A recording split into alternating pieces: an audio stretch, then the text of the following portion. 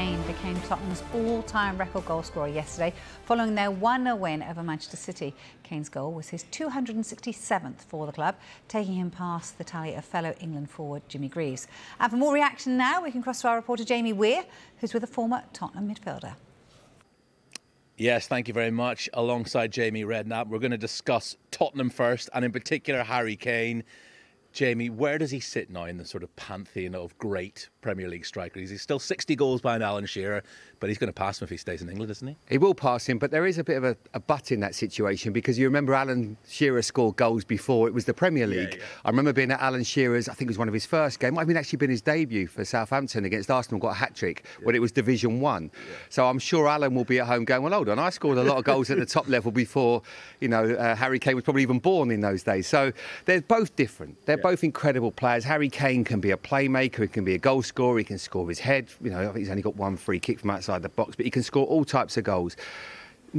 I played with Alan Shearer and I played against him. Alan Shearer might not have had the finesse in terms of passing into, you know, setting other people up, because that wasn't his game. He wanted to be the person scoring the goals.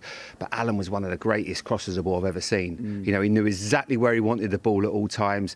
So they're very different players. Wayne Rooney's a different player. Wayne played obviously deeper than Harry and he did Alan Shearer. I find it a really difficult argument to settle. You've just got your favourites. You like Messi, you like Ronaldo. This is very much a similar sort of situation.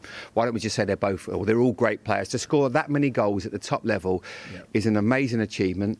I think with Harry right now, you could see his face, yes, you could see the players, the emotion. It really meant a lot to him to break Jimmy Greaves' record, to get to 200 Premier League goals.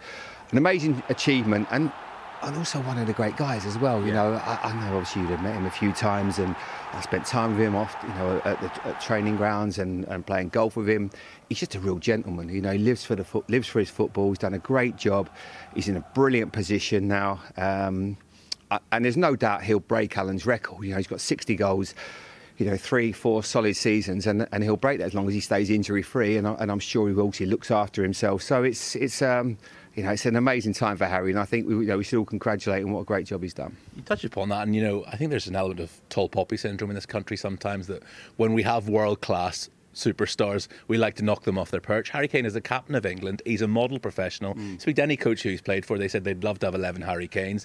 You never see him stumbling out of a nightclub at 3 o'clock in the morning. He's just a proper professional. Yeah, well, some said that's not about making you a proper professional. You have the odd night out, haven't you? But no, I know exactly what you mean. But Harry's just, you know, he's a dream professional. You know, my dad was at Tottenham when he was sort of coming through the ranks. I remember Tim Sherwood giving him his debut, and you know, things have gone so well for him. You know, there was a situation when Soldado was the golden boy at Tottenham. He had just signed him for big money. He got injured and Harry took his place, and obviously the rest is history.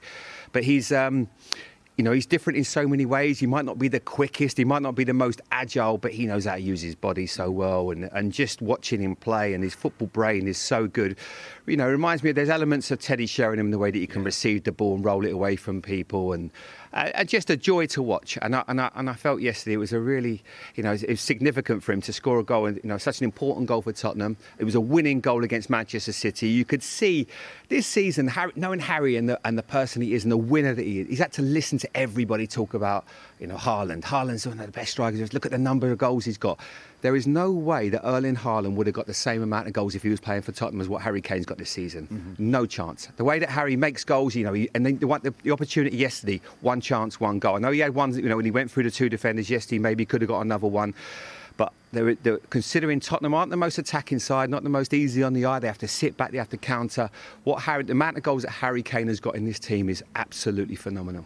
1-11, it was a fantastic performance from Spurs yesterday. It was a proper Antonio Conte performance, even though he wasn't there.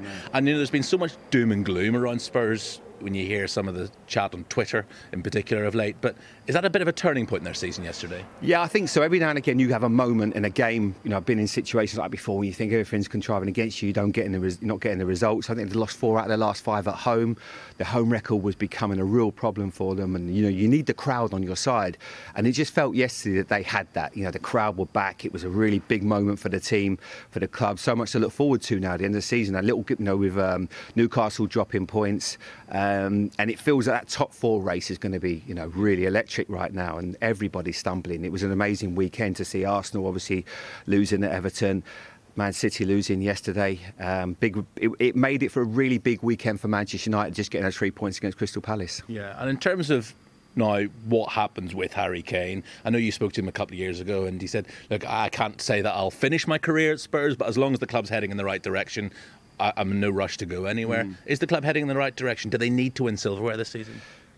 He'll want to win silverware because he knows that's the one thing everybody can throw at him. Yeah. That he hasn't won any silverware. He might have all the goal records. Now, Harry is, I think, in terms of being a footballer, and I've been around players before. I never quite got myself in this situation. I remember Steve McManaman at Liverpool, one of the first Bosmans, where you could go as a free transfer. Harry's got himself into what I would say as a player, a brilliant position. He's one of the best players in the world. He's got 18 months left on his contract, so he is in a position to negotiate really hard with Tottenham if he wants to stay and he believes that Tottenham are going in the right direction, and he feels, and this is what he said he said to me in 2020, that I want to stay, I love the club, but I'll only stay if I believe the club are going in the right direction. Yeah. Now, the fact that he hasn't quite signed yet tells me that he's still not quite sure. You know, he wants to see a little bit more. He wants the club to match his ambition.